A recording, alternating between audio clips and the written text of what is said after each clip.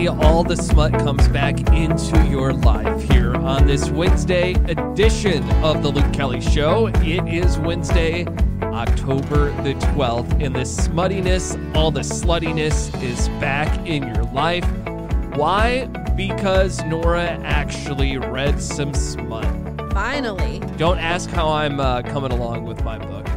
I don't want you to ask me that question because you haven't read. I'm still through chapter 9, okay? Damn it. It takes me a long time to read. You haven't read in like 2 weeks. Do you even remember what happened? I remember.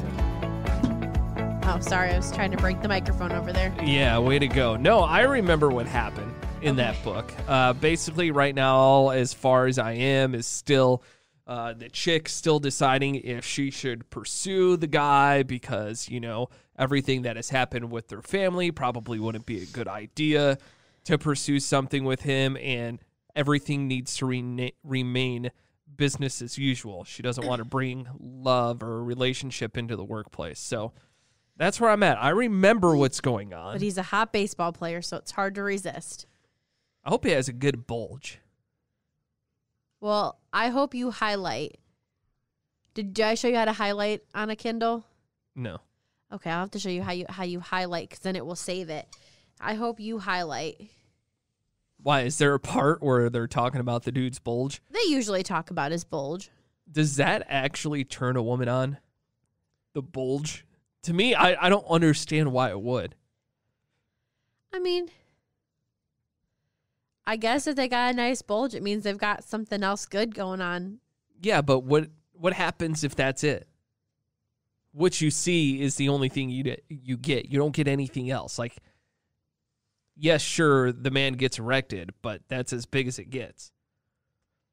I guess I'm confused what you're trying to explain here. So I mean, if the guy has a penis and it's bulging, right, and you see the outline of it, and then when you get in the bedroom, he gets erected. All he really does is get hard. It doesn't get any bigger. Like, the size is the size. Yeah. You would be okay with that? You wouldn't want to be like, oh, man, he's a grower. Like, that doesn't add to it? So you prefer growers over showers? Because that's what I am. I'm speaking from a guy with a lot of experience here, okay? I'm not going to be the guy that's walking around the locker room, walking around the mall, sitting in a chair at a mall that has a big, nice bulge going on. I guess I don't see, like, what you're describing to me is like an imprint, like the imprint of his dick. Like, a bulge is how, like, a guy's package looks like in boxers or briefs. Like, that's what I like when someone says a bulge. Like, I picture like. But I think you have to have a solid penis size in order for that to work. I mean, because disagree. you just be like, oh yeah, that dude has fantastic balls. I mean, nothing wrong with that. That's it. I didn't realize that ball size was important. I mean, sometimes I wonder, you know, I don't know. I don't think a bulge is that good. Well, I mean, it's not like. I mean, it's not up there. Like, we would prefer to see the penis over the bulge, but like. So you just want men to walk around the street, no clothes on, just penis hanging out? No. Okay, I was going to say, then you need to go move into a nudist colony. I guess, like, what if you were with a girl that had like a really nice ass, but she wouldn't do butt stuff? What's the point of looking at her ass if you don't get to take advantage of it? Guess you could still hit it from the back and see the ass. What if she doesn't like that? What if she has like the perfect ass but only wants missionary and doesn't like her ass smacked and no butt stuff? When you get a Ferrari, you want to be able to drive the Ferrari, right? That's one of those assets, pun intended, that you would really want. Like, exactly. I feel like if you're built in that one area, you have to know that's your calling in life. There's a reason why you have that. I'm just saying, like, my calling in life, Oh, I don't God. know what my calling in life was. The only thing that I think my calling in life could be is talking to people. You got a nice butt. It's getting a little saggy, okay? Getting a little bit older. You It's gotta starting do those catcher squats again. I need to do squats again. Make sure when I bend down, I'm going all the way down to the ground, doing the bend and snap. I mean, when we go on our hot girl walks and it's you and Rory, walking ahead of me, I enjoyed the view of your No, butt. there's no way. My ass looks so flat in these shorts that I have. It's not like my ass looks any better, but I think we should move on. okay. I think it's a little bit too personal. We're not talking. Well, I don't know if it's this book, which this book is called Royally Not Ready by Megan Quinn. I have read some of Megan Quinn's books. So going into this book, like her books aren't bad. They're not as spicy as I would like them to be. Like they've got spice to them, but I always feel like you're like almost to like the full potential of what that scene could have been. So like I didn't go into this book like expecting it to be super spicy, but I don't know if it's because I have read 12 straight books in a row with no spice, or if this book is just that good. Maybe she read one of your reviews that said, "Lady, spice it up a little bit more." Hey, it could have, but basically if you are a fan of the Princess Diaries movies, very similar kind of a concept. A girl who grew up not knowing her family was royal finds out that she is the next in line. And if she doesn't choose to take over as the next queen, then when her grandfather passes away, they lose their country and it gets taken over by, I guess they're a constituent. That's a word. Yeah, constituent. Of a different like monarchy. So she has to go there and she's like in hiding at one of their like old castles for like training for 2 months. And the person who is training her is the like private secretary to like the king. And he's this grumpy man. And I love it. I'm a big fan of when one of the characters is like a grumpy, negative person and the other character is maybe not fully positive, but like very sarcastic and very lighthearted. I love when it's like the grumpy and like sunshine. You can feed off of each other really well. Yes. And the banter and the sarcasm back and forth just makes the book go by so much faster. So they're in this castle and their rooms are connected by a Jack and Jill bathroom. So, and the doors to the bathroom don't work. So there is a lot of sexual tension and frustration. And it took to like 55% into this book before they did anything. Now I see why you say this lady doesn't have a lot of smut in her books. Now I see why. It was more like, and it wasn't like it was oblivious. It was more of like she would make comments about being turned on and wanting him, and he kept turning her down because she is royalty and he is not. I was just about to say, if you're someone that isn't of a royal status, you would probably be very nervous to do anything. But he has dedicated his life to the royal family and the country. And so like he knows more about all the royals ins and outs. Gotcha. Than anyone else. So when he has finally caved and broken down to her, and his name is Keller, and why can I never remember the girls' names? I'll remember it in a second. Queen Lily. Elizabeth. Lily. Oh. Keller and Lily. This is Keller's point of view. Now that I've had this taste of her, there's no fucking way I'm leaving. I prop my hands under her butt, angle her up, and I fucking feast. I flatten my tongue and take a long, drawn-out strokes against her piercing, lapping every last bit of her arousal. She rides against the mattress, her hands clutching into a fist, her breasts arching into the air, her nipples impossibly hard. Turning my tongue into a point, I position it against her clit piercing, making short, quick flicks, loving how responsive she is. Oh my God, my king, please tell me I can come. You're free to come whenever you want, I say. I go back down on her, my scruff rubbing against her inner thighs as I suck her clit into my mouth, pulling just hard enough to cause her to cry out. I like the clit piercing.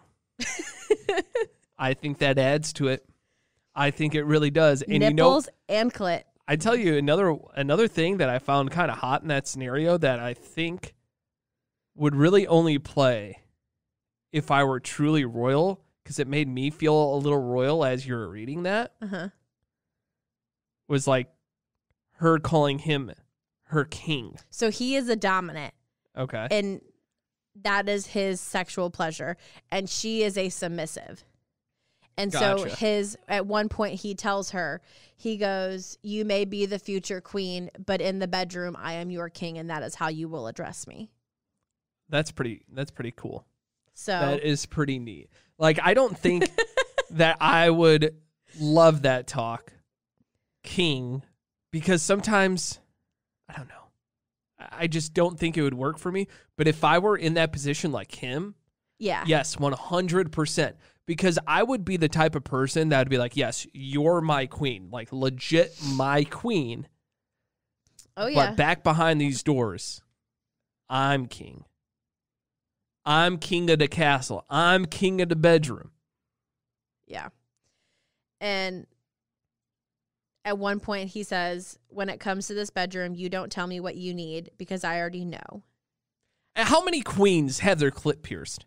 How many? She's going to be the first one in all of history. She is going to be the first one with her nipples and clit pierced. And I hope the whole world would know about that. That should be something, you know how there's a lot of firsts for a lot of women and men in politics and in personal lives and career-oriented thing. That should be listed. First queen. Clip, like when she shows up to deliver an address, underneath it should say clit pierced. First queen to have her clit pierced. You think that would be a good thing over the people? I think it would show how open she is. This book is very interesting. At one point, he is quizzing her over different things like in the royal family. And if she gets the answer wrong, she's punished. If she gets it right, she is rewarded. And at one point, he sneaks into her room, steals her vibrator, and uses her vibrator on her. See, this is the other cool part to that. When you're someone in when you're royalty, you could have someone thrown in a dungeon. You could have someone thrown in a jail. And in those situations, that might be the one time that I would be like, yes, I'm your prisoner. Or you're my prisoner. Dang, I should have had you read this book. This one's good. Do you want to read it? I'll keep it so you can read it instead of the baseball one. But just know the baseball one's like 260 pages. This one's like 450. Do you know how long that would take me to read? It would be about a year. Probably a year.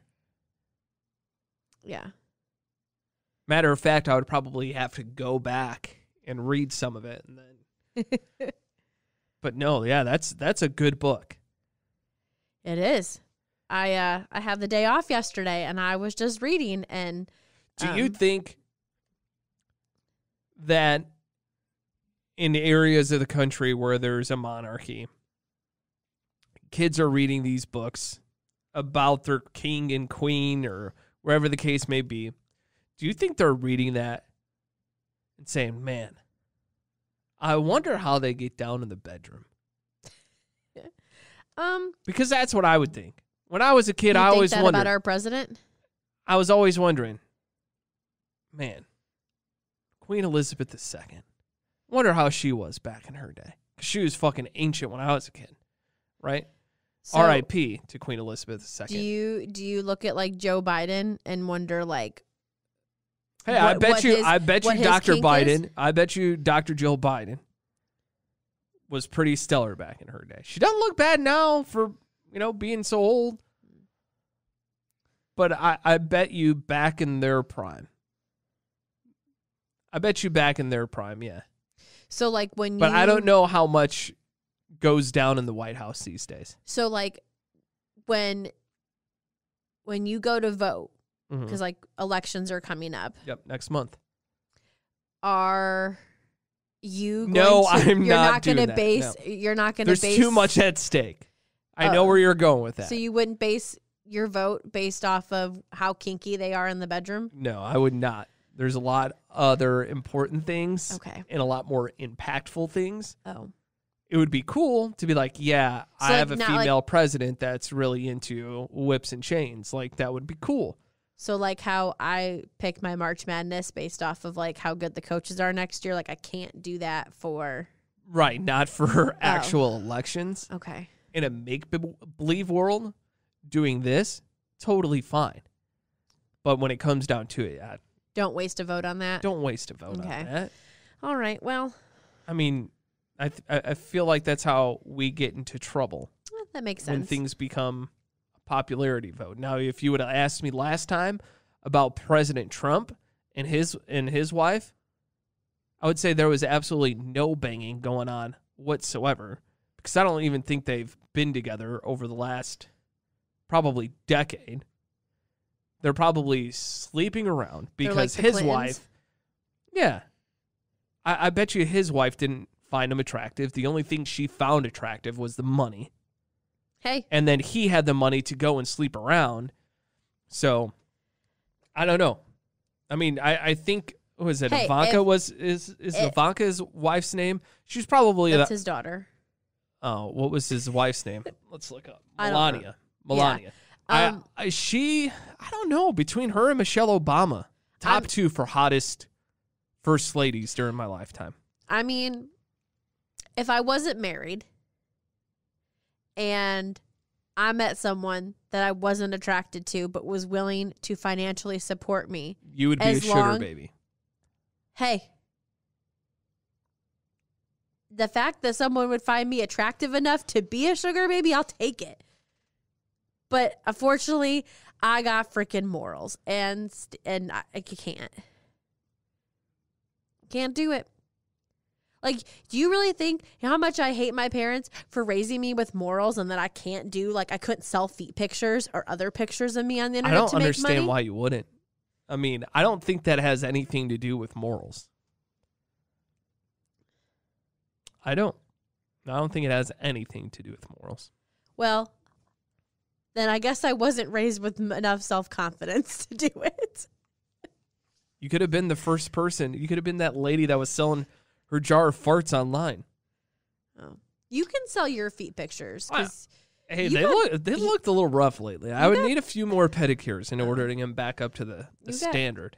You got better feet than I do. I do have some nice feet. Probably one of my best qualities. Attributes, yeah.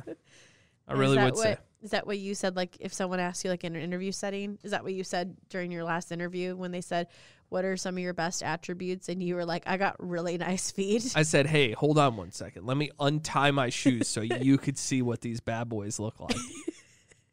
Fresh off of a pedicure. And you were like, I don't even have, like, clear coat on these things. They are just that good. And I said, hey, if you hire me, I'll let you suck on that baby toe, but only the baby toe, okay? I'm just kidding. That would be a lot of... I'm sure your lot boss of appreciates HR, that. red flag sort of things. Totally a joke. Yeah, I don't know if they would really appreciate that. It's called having a sense of humor. Oh. Yeah. I'm sorry. But let's move on. Let's move on to a different topic. That involves both of us, so I want you to stick around for this, Nora. Oh, okay. Halloween's coming up here in a couple of weeks. Uh-huh. We've been in our house for 2 years.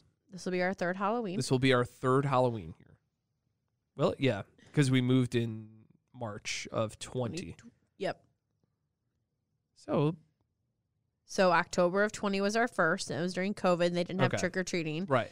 Last year was our second. Last year was our first year having trick-or-treaters. We had... 3. Yeah, 3. And I don't think that was kids not coming out. I honestly think in this neighborhood, there's like not no that kids. many kids that are coming by here. And maybe this street is known as the street that doesn't pass out good candy, and a lot of people don't pass out candy. Because none of our neighbors had their lights on. No, and that's the other thing that bothered me. But when we were walking at Costco a couple weekends ago, I was walking past the candy, and I'm like, man, the fun-size candy bars are just so expensive. Yeah. They were more expensive than a box of full-size candy bars. But you obviously get less. But obviously you get less, right? It's not the full 100 and however many pieces. Of candy. Right, yeah. It's only 20 pieces, but they're all full-size candy bars. The point is, with only getting 3 trick-or-treaters, do you think we should become the house that passes out the full-size candy bars? Why don't we just go to like Dollar Tree and buy like the movie theater candy and pass out like a whole box of like... Because it would be cheaper to buy a box of full-size candy bars, because those are going to be about $1 a piece. And so is the candy like at Dollar Tree, like the boxes of like that's Milk what I'm Duds? saying. Those are about $1 a piece. Oh. If we get the full-size candy bars from Costco, they were like $13 for like 20-something pieces. Oh. So it'd be cheaper to go with a full-size Reese's, Hershey's, Butterfingers, whatever. Then when we only have 3 trick-or-treaters and we have like 20 pieces of candy left, you're going to sit there and be like, we have all this candy and I am going to eat it and then I'm going to hate myself for eating it. But it's better than having a whole bunch of little pieces of candy around. That is true, because a little piece of candy, you're like, oh, it's not too bad, and then you'll eat it. Where like a full size, you're like, ooh, a full-size candy bar. Full-size candy bar. You know what we could do with those? We could go into work the next day and get rid of them all. We could do that snap of a finger. I know, but I would bring them to work, and then I would like hide them in my desk so no one would take them. I don't mind getting rid of them. So what do you think? Do you think we should become the house that hands out the full-size candy bars? If that's what you want. Well, no. I want your input. Well, just the fact that you like want to pass out candy because like you hate Halloween. Like then I get shows a lot of effort. So I guess we should do that.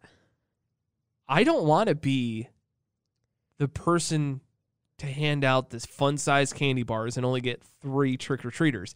Now, if we commit to this, the thing is, I think we have to commit. So if someone around the neighborhood goes, we went to that house last year and they passed out full-size candy bars, and that gets around the neighborhood, then we're going to be screwed. Like, especially year number 2, I think we would be screwed, because I wouldn't buy 2 boxes knowing that the year before we only got 3 trick-or-treaters.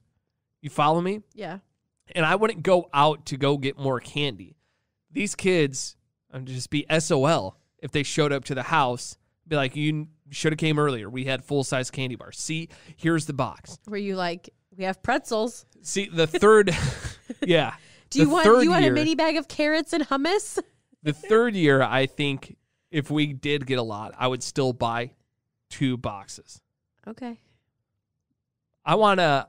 As long as you are okay with financially committing to this. If there were trick-or-treating for Christmas, yes, I would do that. I would pass out only good candy canes or good cookies, you know? Well, maybe you should go to like the town meetings and see if you can do like a Christmas walk and pass out candy. No, I'm okay with that.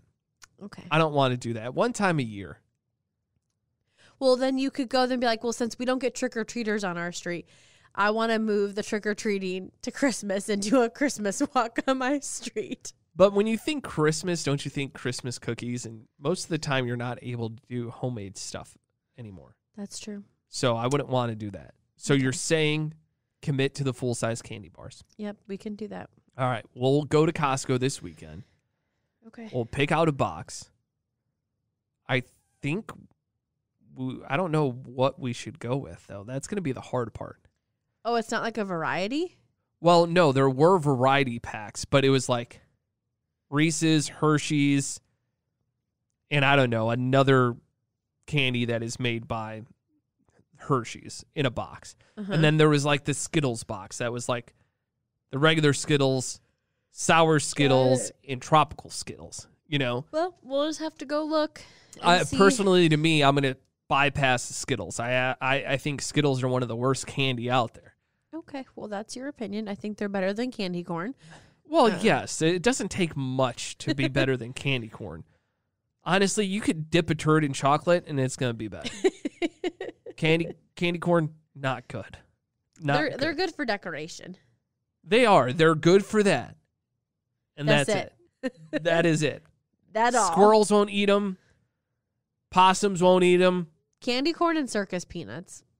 Like the elephant ear peanut thingies. The orange ones, is that the one that you're referring to? I don't know why they sell those. But you also don't understand why people like Peeps either. Peeps are fucking disgusting. If you had, what would you choose to eat? Candy corn or Peeps? Candy corn. Peeps for me. No. I absolutely hate the taste of Peeps. I gag. I remember the first time I ever tried a Peep. I felt like I was going to puke. The mushiness and the sweetness that hits your lips, it's sugar on sugar. And it's not good. Like, I can think of, I remember, it was a purple Peep. I broke off one of those, shoved it into my mouth, and I just remember purple drool coming out of my mouth because it was so disgusting. This is when I wish we had like a video podcast, because the way you've looked describing this is like you're sitting in like a dark room, like being interrogated from the police station, and you're just explaining. You're like, it was like a cold April night, and this is what was served to me. And you're like, I was wearing this, and you can just like describe it. That it just seems like you're being interrogated, and you're like explaining your alibi. I always got them in my Easter basket from my grandma. And now you have to understand the way that my grandma made our Easter baskets. Because we had such a large family, she did not do individual Easter baskets. She did family baskets. Let me tell you what, I don't know how in the hell she found an Easter basket this big, because it was about the size of a bathtub, okay? And there would be every single piece of candy that you could imagine in there. And I'm talking about Reese's, Hershey bars, 100 Grands, Skittles, Starburst. When I'm saying everything, there was a little bit of everything in there. She would also put a couple packages of Peeps in there. One of my brothers, big fan of Peeps. So he was the one that usually went ahead. Peeps? Mark. He likes Peeps. Okay. He would be the one that usually would take them. Me, on the other hand, like I told you, I described it perfectly, having my first Peep.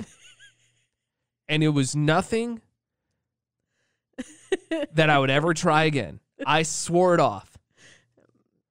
I never in my life would peer pressure someone to eat a Peep. You truly despise them. They're disgusting. When I am not lying when I say I would rather drink toilet water.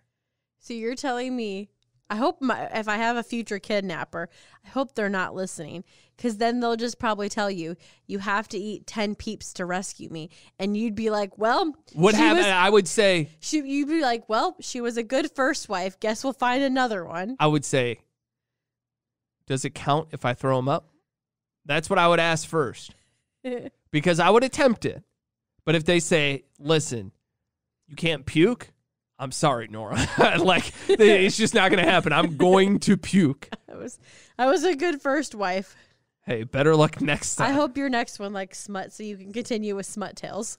Man, I honestly think that I would ask the kidnapper. I'd be like, hey, can you keep her alive? And I could reach out to her on Tuesday nights, say around like 7 o'clock. Still need her to do a little podcast thing. I'm you surprised okay with you that? were like, can I phone a friend and have someone else eat the Peeps? If that were an option, I would ask. But I mean, I don't know. I know they make Peeps for other holidays now. I hope they don't make them for Halloween. Ooh, I should get you some Halloween Peeps. No. Now the pumpkin Reese's, those are next level. Those are good. I feel like specialty candy for holidays, Christmas, Halloween, like Easter jelly beans. Those are, yes. I feel like those are fantastic. They are. The Reese's shaped like trees, really good. Shaped like pumpkins, really good. I just feel like there's I don't think more. I've ever had a Reese's pumpkin. No? But you have got to be kidding me. You've had to have one. No, because I've never really been a fan of Reese's. Oh, Nora. I'm not a big candy person. But the fact that you are not a big Reese's person hurts my little fat kid heart. Can we cue Izzy Friday night when finding out that I've never had like a Reese's pumpkin? We were at your brother's football game and your niece turns around and says, "You were born in America and you don't understand football." I feel like that would be her to be like, "You were born in America and you've never had a Reese's pumpkin." She's got a point. Just saying. I got attacked on Friday things. for not understanding football. Because you were a cheerleader. They don't teach you the concepts of football and cheerleading, though. They just teach you how to cheer. The Cheerleaders in The Replacements, I know, is a movie that you've never seen before. But the cheerleaders in The Replacements, they knew about football. The one main cheerleader really knew everything. But I just thought it was funny that your niece turns around and she's like, "You were born in America and you don't understand Right. football?" That would be like being from London and don't understand soccer. Oh. I understand soccer more than I think I do football. Well, maybe you're a Brit or something. Maybe. I don't know. Wow. So we're going to be the house that has full-size candy bars. There you go. Breaking news. We'll let you know what variety pack we go with. It's going to be the Reese's, Starburst, Skittles. What was the other one? Snickers and like Milky Ways and other things. But we're going to be the full-size candy bar house. I'm kind of excited that we're going to be doing that. If we have more than 3 trick-or-treaters, hopefully we don't have more than like 26 trick-or-treaters because then we're really SOL. But we'll let you know what we choose on Monday's episode. I'll talk to you about that. Also, get a top 3 because I failed to do a top 3 on Monday. I was just gibbering and jabbering and didn't realize about 30 minutes into the podcast that I didn't do one. I'm like, I'm not going to drag it out. I don't even know what I would do it on. So we'll have all that stuff to talk to you about on Monday. Have a great weekend, and thank you so much for showing up today. We'll talk to you later on The Luke Kelly Show.